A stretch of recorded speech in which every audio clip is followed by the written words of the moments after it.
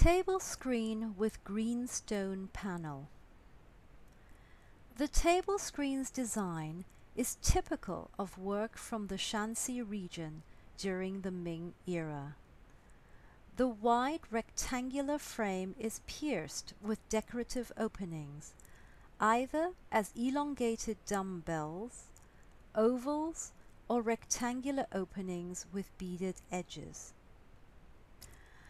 Unlike many Qing pieces, the screen frame is not detachable.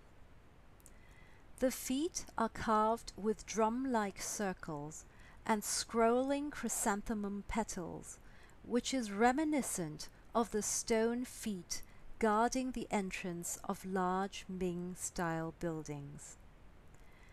The original green stone in the center is also referred to as marbles due to its marbleized surface, though it is actually a form of soft serpentine stone.